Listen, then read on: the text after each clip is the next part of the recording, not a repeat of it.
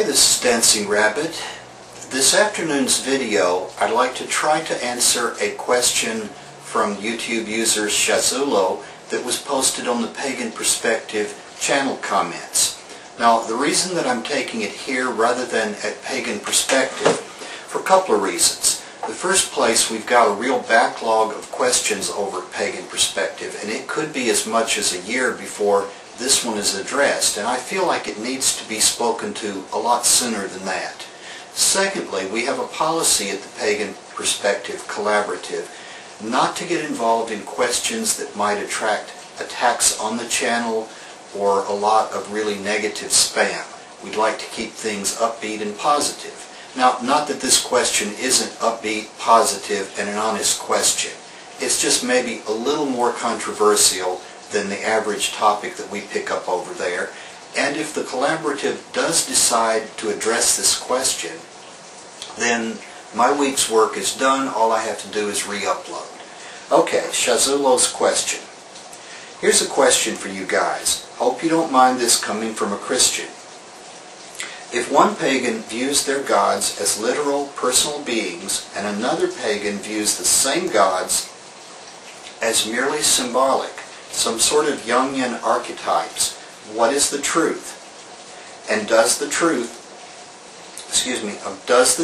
of what these gods actually are matter or not? For example, if they're real, wouldn't it be disrespectful to them if a teaching circulated amongst their followers that they were not literal beings and just symbols?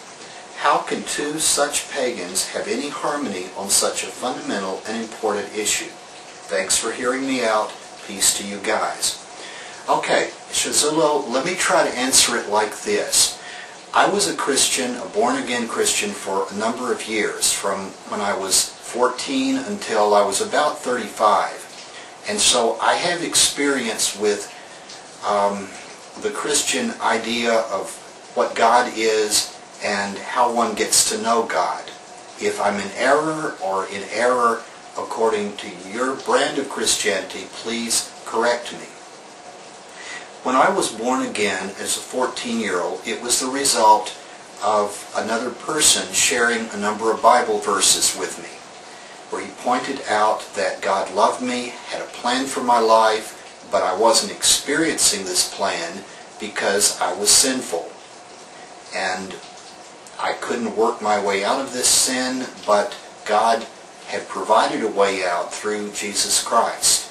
And if I accepted His vicarious atonement that He had made for me and prayed the prayer, then I would be saved. Now, there was a lot more to the discussion than just that, but that's the bare bones of it. So I believed, I prayed, I had faith, and I became a Christian. So Christianity has largely to do with belief. This is what's called orthodoxy, correct belief.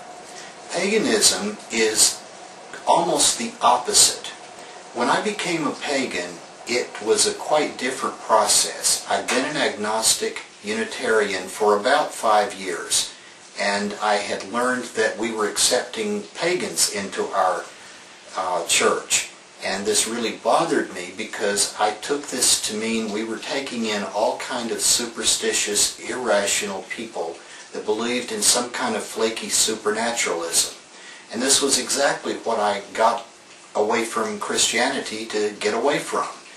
So I attended a couple of workshops on paganism, and I discovered, sitting around the circle, that there were people who believed all sorts of things. But it didn't matter. What we did was experience the sacred through myth and through ritual.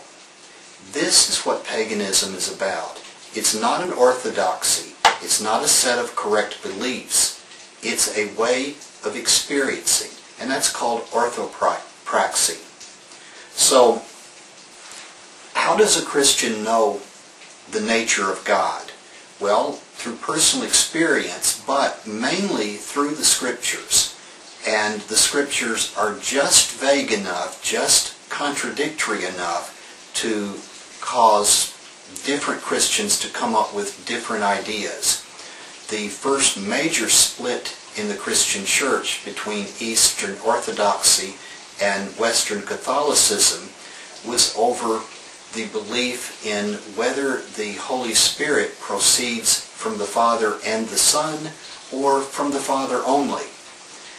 And apparently there's enough scripture to back up both of them, but neither side would back down or compromise, so we have a Roman Catholic Church and we have various Eastern Orthodox churches. Paganism is quite unlike that. It really doesn't bother me that some of the members of the small group that I practice with are hard polytheists and believe that each of the named gods is a distinct individual. It doesn't bother me that some of us are what you might call maybe soft polytheists, believing that all gods are the god and all goddesses are the great goddess. Doesn't bother me that some of us, like myself, are more pantheistic, or that even one of us is an atheist, doesn't believe the gods exist or are useful at all, either as symbols or as individuals. But he gets something out of practicing pagan ritual and reading and thinking about pagan mythology. It's a very, very different way of approaching spirituality. And I wouldn't say that it is for everyone, but it's definitely for some of us. So I hope that, Shazoolo, your religion continues to be good for you, for my religion continues to be good for me. This is Dancing Rabbit, wishing all of you peace.